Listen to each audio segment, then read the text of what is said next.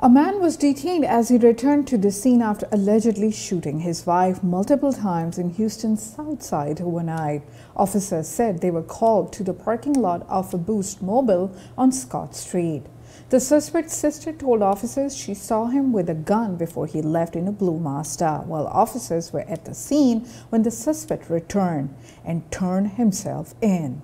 The wife was transported by ambulance in critical condition.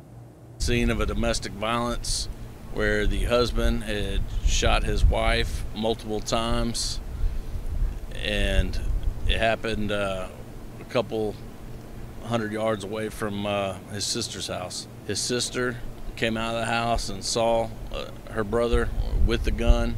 At that point, he took the sister's car, which is a blue Mazda 626, and fled the scene. Victim was transported to a local area hospital where she is currently in surgery and in critical condition.